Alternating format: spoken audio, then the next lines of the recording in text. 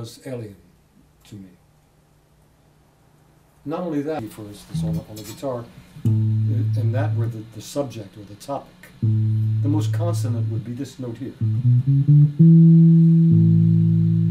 They're so blended and so balanced. And the most dissonant would be this note here. That would sound like this. See, like this.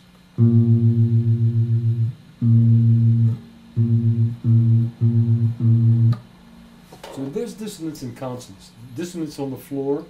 This dissonance is a minor second. Minor second. So too is the stairway from one floor to the next. Each of the steps are so close together that they're a minor second apart. You see, as opposed to if you were to leap over a longer stretch, 2 steps instead of 1 step, foot by foot, would be a major second, and a minor third if it were 3 steps. So everything began to read exactly the same as the intervals. And consonants on the top became something like this off of this note. This is called an A9 chord. Well, this is also called an E minor triad.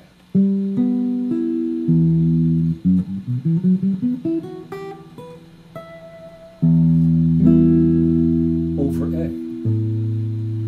So an A9 is now in 2 dimensions like this, but I could also call it E minor over A, which is what fusion started. In fact, even if I did this, if I put this note here,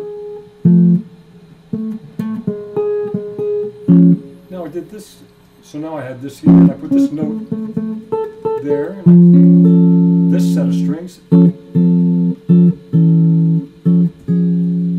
all of the majors and all of the minors in any combination, and creating it